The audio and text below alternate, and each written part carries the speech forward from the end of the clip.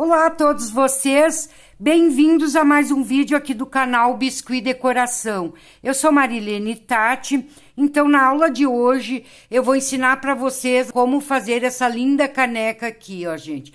Super fácil de fazer, qualquer iniciante vai conseguir fazer, porque não tem complicação nenhuma, não tem rostinho para fazer porque ela tá de costa. E dá um efeito super especial, fica super lindo, tá, gente? Então, com esse modelo que eu vou ensinar hoje, vocês vão poder diversificar e fazer várias canecas, várias cores. Vocês fazem várias cores de cabelo, de roupa. Então, vocês podem fazer lindas peças. E também ela serve para colocar, vocês podem colar em potes, caixinhas também, caixinhas de madeira, fica bem linda, decorada, tá, gente? Então, assista o vídeo até o final e se gostarem, não esqueçam de deixar o like de vocês, que é bem valioso aqui pro canal.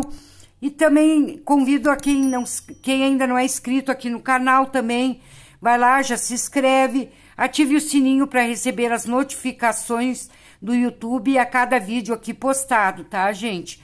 E também vou deixar aqui na descrição o link das outras redes sociais, no qual eu integro bastante conteúdos rápidos e fáceis, ideal para quem está iniciando na área do biscuit. Também tem muitas dicas lá, tá, gente? Então, bora lá aprender, gente?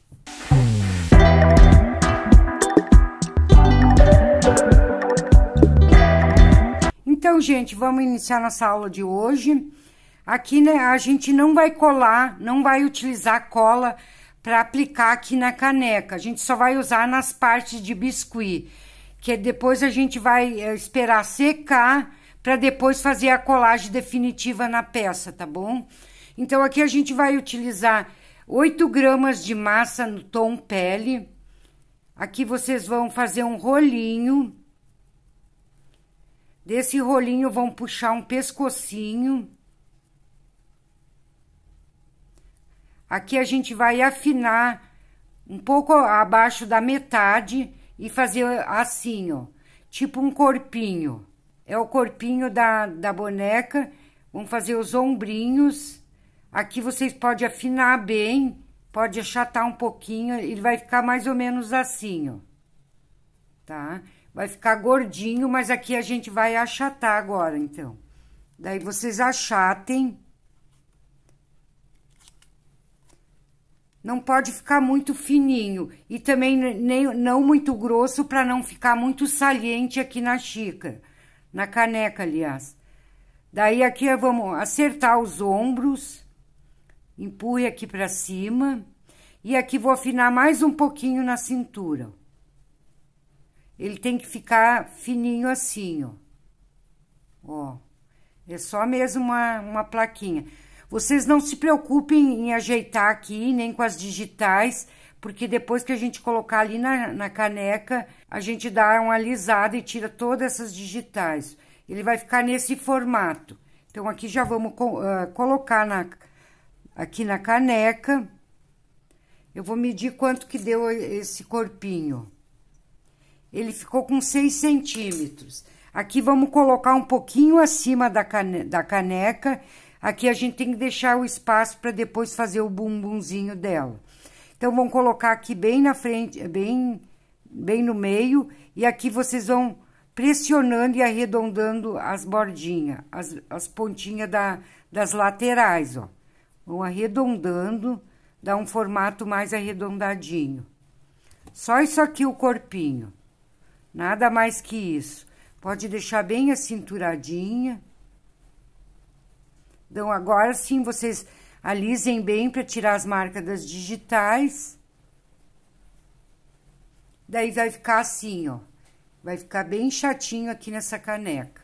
Então, pro bumbum, 6 gramas de massa no tom que vocês quiserem. Vocês podem fazer rosa, azul, vermelha, a cor que vocês quiserem. Eu vou utilizar a vermelha.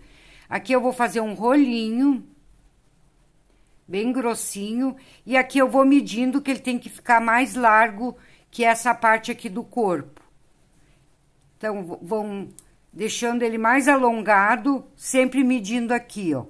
Ele já tá um pouquinho, já tá quase bom, ó. Vocês notam que ele ficou maior que essa parte ali. Aqui vocês vão fazer isso aqui, ó. Deixar nesse formato e vão achatar. Vão achatar assim, ó. Pode achatar bem. Então, aqui eu vou colocar um pouco de cola só aqui na parte da massa. Vocês não coloquem na caneca. Só na massa para colar aqui. Forma arredondada assim. E aqui vocês vão colocar essa partezinha aqui. E aqui a gente vai pressionando e dando a forma. Daí, vocês afinem aqui na parte de cima. Pressione aqui. Nas laterais, vocês podem arredondar. Vão ajeitando. Ela tem que dar um espacinho aqui embaixo. Pouquinho, mas tem que dar aquele espacinho. Porque depois, quando a gente coloca assim, para não encostar na mesa. Então, dão esse formato aqui, ó. Pode achatar bem aqui. Então, aqui agora, com a ferramenta, vocês vão fazer umas marcaçõezinhas. Vão fazer o efeito do tecido dobrado.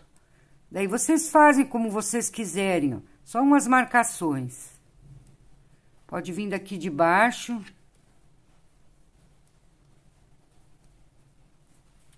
Ó, bem nesse formatinho aqui, ó.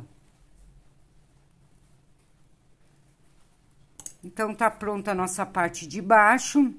Então, aqui eu abri uma massinha bem fininha, uma tirinha com mais ou menos 2 centímetros de largura aqui, ó. Mas daí vocês medem se precisa um pouquinho mais ou um pouquinho menos. Eu vou botar com 2 centímetros para ficar a cintura aqui bem à vista e ficar bem marcante a cintura. Então, aqui eu vou passar também um pouco de cola, só na massa, não na caneca. Mais ou menos na área que a gente vai colocar essa parte aqui, ó. Passe nas laterais um pouquinho e na massinha, ó. Que vamos colocar, deixando bem a cintura à mostra. Vamos dar uma pressionadinha aqui, ó. Daí, com uma faquinha ou um estilete, vocês vêm e cortem esse excesso. Tirem fora aqui do lado, aqui também. E com a faquinha, daí vocês vêm ajeitando, empurrando pra dentro. Acompanhando a forma do corpinho dela. Só isso, ó, gente. Então, aqui pra cabeça, 8 gramas e meia de massa do tom pele. Vamos passar um pouquinho de cola só na parte do pescoço aqui, ó. E vamos colocar essa bolinha aqui, onde vai ser a cabeça. Então, uma pressionadinha. Ela tem que ficar bem saliente aqui, ó, essa parte. Então, para a cabeça, é só isso. Ó. Então, para os bracinhos, 2 gramas e meia de massa. Aqui a gente vai fazer um rolinho. Vamos fazer um rolinho. Aqui vou puxar a mãozinha, ó. Essa mãozinha aqui, que vai vir desse lado aqui, a gente não vai puxar polegar, só na outra. Aqui vão dar só uma achatadinha. Vamos fazer aqui uma divisóriazinha, que é para dobrar e fazer o cotovelo. Aqui eu vou dobrar, já vou deixar o cotovelo prontinho. Essa parte aqui vocês não precisam se preocupar muito, porque essa parte nem vai aparecer. A gente vai colocar só o bracinho para dizer que tem o bracinho. Vai aparecer só o cotovelo dela. Então, não precisa se preocupar muito com essa parte aqui. Fazem isso aqui. Aqui vão dar uma pressionadinha para depois a gente encaixar ali. Esse vai ser o bracinho desse lado. Então, vamos fazer o outro agora. Pro outro, a mesma coisa que eu mostrei ali. 2 gramas e meia, vão puxar, fazer um rolinho. Aqui sim a gente vai fazer uma mãozinha já, vão puxar um polegar. Puxem só uma pontinha aqui para fazer a mãozinha. Dão uma achatada. fazem bem o formato de um bracinho. Aqui a gente só vai tirar um polegarzinho, bem pequeno. Vamos dar mais uma achatada e vão dar o formato de mãozinha. Essa parte, esse bracinho aqui, ela vai estar segurando o chapéu. Então, vocês têm que fazer mais bonitinho, porque vai aparecer. Aqui eu vou dar uma viradinha na ponta e puxar um pouco o polegar assim, ó. Fazer a marcação aqui para fazer o cotovelo. Daí, esse bracinho aqui, vocês caprichem um pouquinho mais. Fazem mais bem feitinho que vai aparecer. Ó, vai ficar assim.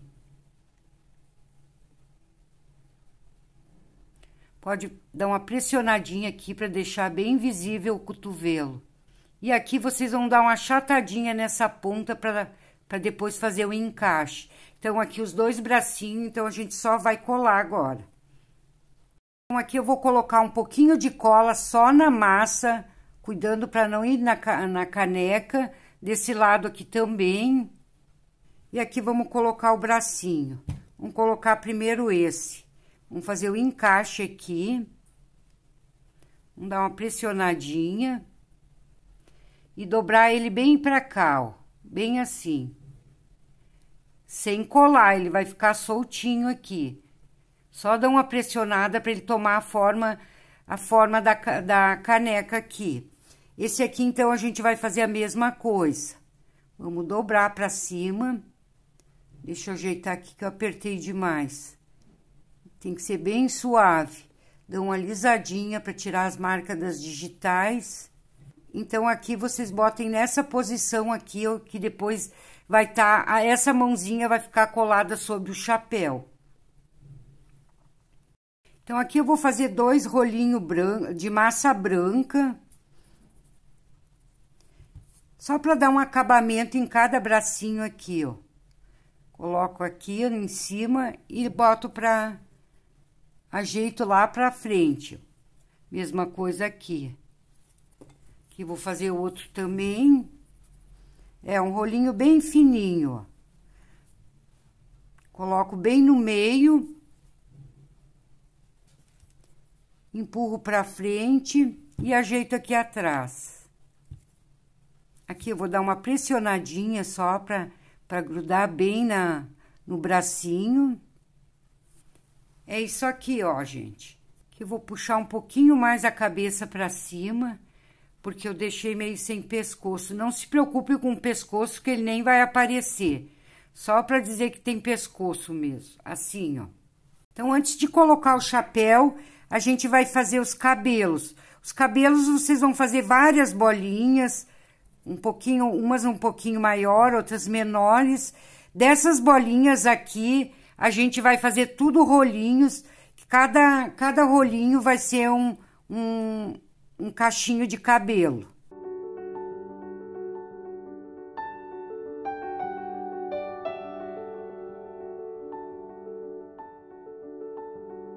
Então, aqui eu já fiz vários rolinhos, vou pegar cada um deles e formar cachinhos. Mais na ponta e pode deixar mais liso em cima. Então, vocês vão fazer todos os cachinhos assim, ó.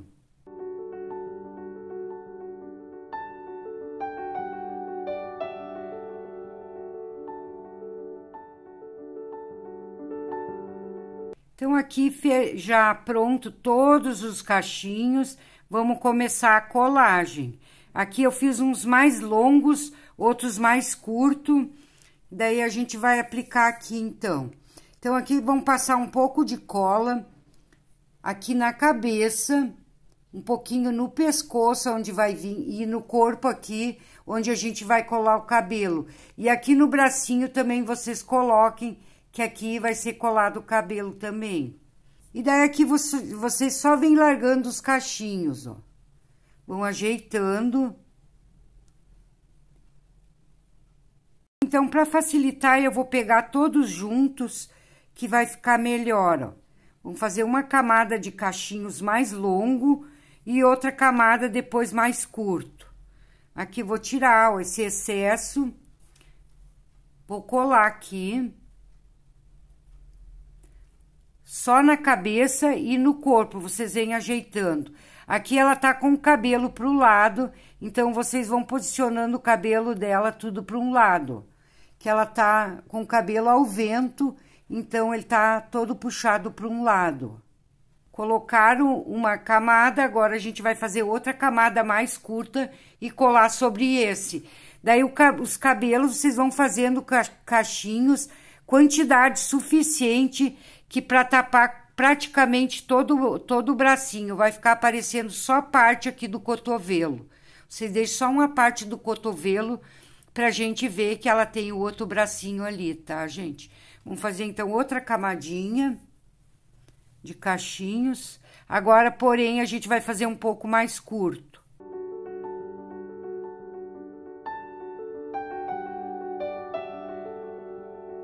Daí, vocês vão ajeitando, vão vendo como é que fica melhor. Aqui eu vou colocar um cachinho aqui já caído para trás. Vão montando depois de acordo com o gosto de vocês. Então, o cabelo é isso aqui, gente. Já podemos passar, então, para o chapéu. Então, para o chapéu, 9 gramas de massa. Aqui eu utilizei o tom pele, coloquei um pouquinho de amarelo e um pouquinho de marrom. Daí ficou um begezinho. Então, 9 gramas de massa, aqui vocês vão achatar. Daí vão achatando mais ou menos até o tamanho do chapéu que vocês vão querer. Pode afinar bem, achatem bem que vai ficar bem redondinho. Aqui vou tirar daqui, ó, ele ficou assim. Aqui eu vou utilizar essa peneirinha aqui para fazer as marcaçõezinhas do chapéu. Vocês coloquem aqui na peneirinha, essa peneira que vocês usam na cozinha mesmo. Aqui vão pressionando para deixar as marcações dessa peneira aqui nessa massa. Então, vão pressionando, deixar bem marcadinho. Tem que cuidar para não sair do outro lado também. Então, é bom que vocês coloquem na bancada para fazer isso, para não sair do outro lado. Ó, e aqui vamos tirar. E ela vai ficar com essas marcaçõezinhas aqui, ó. Aqui, então, eu vou colocar na palma da mão, fechar um pouquinho a mão. E aqui eu vou usar um boleadorzinho bem no meio aqui, ó, com a mão fechada. Fazer isso aqui, ó. Depois a gente reforça as marcações nessa parte aqui do chapéu em cima, que vai desmanchar a marcação, mas a gente reforça depois. Vamos abrir essa cavidade aqui, que a gente vai encaixar, então, lá na cabecinha. Ó, ficou assim. Aqui vocês podem, então, reforçar a marcação, só colocar a peneirinha de volta aqui, ó, e dar mais uma pressionada. Ó, ficou bem assim. Aqui vocês podem abrir, ó, ele tem que ficar com esse formato para encaixar ali depois. O tamanho do chapéu, vocês vão vendo ali o tamanho mais ou menos que vocês querem.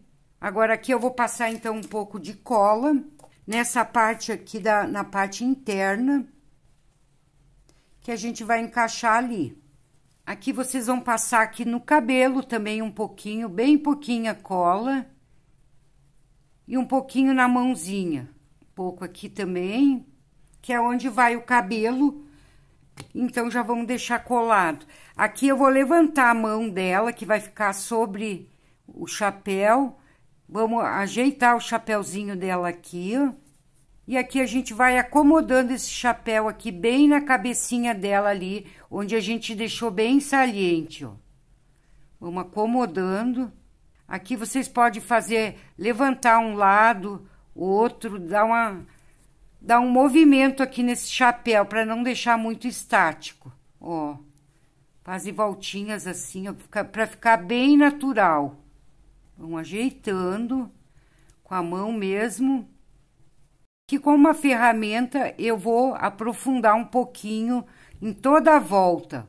Vocês vêm aprofundando, que aqui a gente vai colocar um lacinho.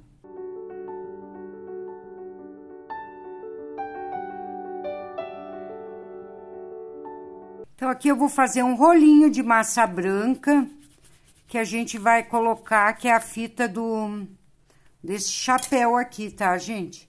Daí, eu queria dizer pra vocês, essa bonequinha vocês podem fazer em potes também, em qualquer tipo de peça que vocês quiserem, que fica bem legal, ó. Aqui vocês vão transpassar aqui, vão deixar um pedaço dessa fita sobrando. Dá uma pressionadinha aqui, ó. Pode deixar um pedaço aqui sobrando, caído aqui, vai ficar bem legal. Vou cortar um pedaço para não deixar muito longo, deixar um maior e outro menor. Então, aqui ainda com a peça, ainda pode estar molhada aqui ainda, não tá seca. Mas eu já vou colocar um tonzinho mais escuro aqui nesse chapéu, para dar um acabamento antes de a gente colar a mãozinha dela. Daí, vocês vão fazendo, nessas partes que seja mais fundinha, vão escurecendo, que vai ficar bem legal. Eu uso essas maquiagens mesmo aqui, mas vocês podem pintar como vocês quiserem. Aqui eu vou dar uma aprofundada na parte de cima, que eu já estava esquecendo. Puxa um pouquinho para baixo, um pouquinho para cima. Dá uma alisadinha, pode fechar um pouquinho. Ó. Vamos já aproveitar e pintar aqui dentro também, ó. Que é uma parte bem profunda para deixar mais escurinho e dar aquela sombra ali, ó. Então, pro chapéu, gente, vocês podem colocar flores, lacinhos, daí vocês vão criar, usar a imaginação e criar a peça que vocês quiserem, tá? Eu vou colocar umas rosinhas vermelhas aqui, ó, para fazer um acabamento nesse chapéu. Mas vocês podem colocar, assim, um lacinho, ó, vai ficar bem legal, ó. Um lacinho vermelho. Eu vou utilizar essas rosinhas aqui, ó, que eu já ensinei aqui no canal. Tem, acho que uns 2 ou 3 vídeos já que eu ensinei esses apliquezinhos de rosinhas. Então, eu vou deixar aí para vocês o link. Então, quem quiser entrar lá para assistir e aprender a fazer essas rosinhas, que ainda não aprendeu, então, é só entrar. Aqui eu vou botar umas 2 folhinhas, colocar um pouquinho de cola, que já deu uma secada aqui, ó. Uma folhinha em cada lado é o suficiente. Com o lacinho, gente, fica muito legal também, fica bem bonito.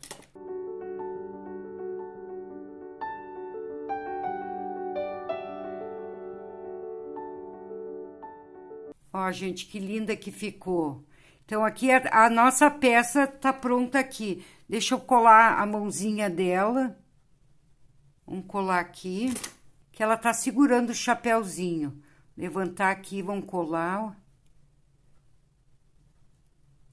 Então, depois da peça pronta, como está aqui, ó, vocês vão aguardar secar ela, que no momento que ela secar, como a gente não usou cola aqui para colar ela vai descolar todinha, vai sair fora, e daí vocês vão deixar ainda secar um pouco o lado que tá por trás, antes de colar definitivo na caneca, tá bom, gente? Mas eu vou mostrar para vocês como vocês vão fazer a colagem, então. Então, aqui eu já tenho uma peça pronta, já descolou da caneca. Essa peça, ela tá menor porque ela já secou. Então, como ela já tá seca, eu vou poder mostrar para vocês como vocês fazem a colagem. Vocês vão pegar um pedaço de massa no tom natural, sem nada de tinta. Aqui vocês vão umedecendo, vão molhando com a mão mesmo, vão deixá-la bem fininha, tipo uma pasta. Vamos afinando e eu já vou mostrar a espessura que vai ficar. Isso aqui vai ajudar a fixar na caneca e depois de seca fica bem colado. E eu também queria explicar para vocês, quando vocês fizerem a colagem, vocês procuram utilizar um secador junto e vão pressionando a peça para ela fixar bem, sempre cuidando em toda a lateral da peça que vocês estão aplicando, para que não entrem, não tenha perigo de infiltrar água por baixo da peça, porque é isso que faz descolar da caneca, dos vidros, quando não é bem vedado toda a volta. Daí começa a entrar água por baixo, conforme a gente vai utilizando e lavando, e vai ficando úmido por baixo, daí que descola, tá, gente? Então, aqui já fiz uma massa bem molinha, vou umedecer mais ainda um pouquinho. Bem assim, é uma pastinha mesmo. Aqui eu vou colocar um pouco de cola branca, essa mesmo que vocês usam para biscuit. Vou colocar um pouquinho. Daí, a gente vai aplicar essa pastinha em toda a parte de trás da peça. Para daí, então, aplicar na caneca. Então, aqui já tá a peça pronta, vamos começar a aplicar, ó. Daí, vocês vêm, pode pegar uma faquinha. Deixa eu pegar uma faquinha que fica melhor para mostrar para vocês. Que daí ela fica mais lisinho. Vocês vão pegando essa pastinha, vão passando toda a parte de trás. Ela fica bem pegajosa, essa pastinha aqui, ó. E ela fixa bem aí na caneca, ó.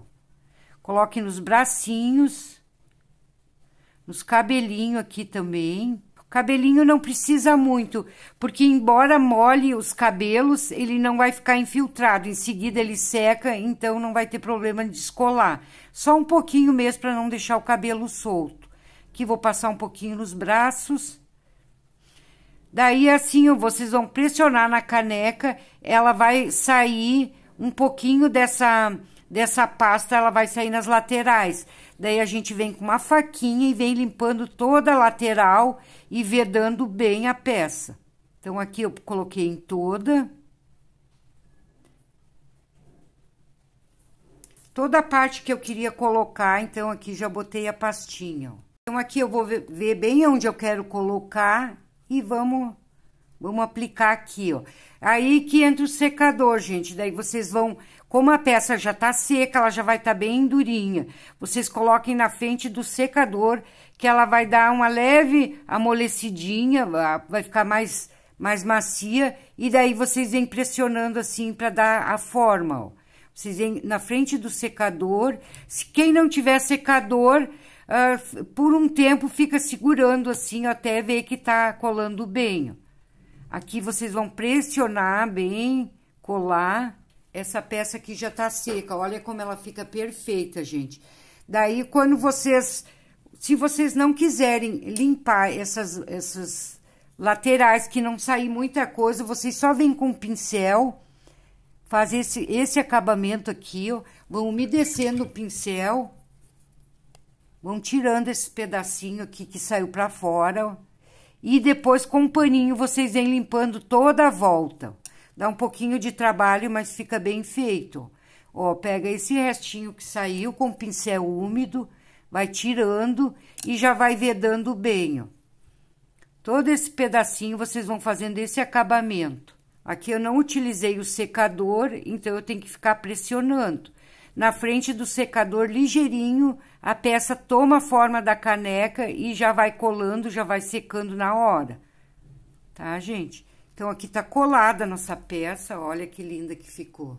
Então, gente, voltando aqui à nossa peça que a gente tava fazendo, eu queria dizer para vocês que essa bonequinha aqui, essa peça, vocês podem colar também em potes, em vidros, caixinhas, qualquer peça, vocês podem estar colocando essa boneca aqui, que fica super lindo, tá, gente? E também queria dizer para vocês, se vocês estão gostando da aula de hoje, já aproveitar e já dar um like aí, convidar quem não é inscrito no canal também, que quiser se inscrever, é só ativar aqui o botão de inscrever-se. Ative o sininho também, se vocês quiserem continuar recebendo os vídeos que eu vou postando aqui no canal, que daí o YouTube manda notificações para vocês, tá, gente? Então, aqui eu quero fazer mais um detalhe aqui, ó. A peça, a princípio, ela está pronta.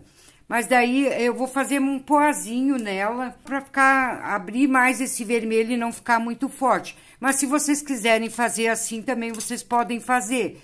Daí, fazem a cor que vocês quiserem, não quiserem colocar poá, também não coloquem. Aqui, então, eu vou utilizar a tinta PVA e só fazer uns poazinhos, então, para finalizar a nossa peça de hoje. Daí, eu venho com os poá, que ele vai ficar bem legal, ó.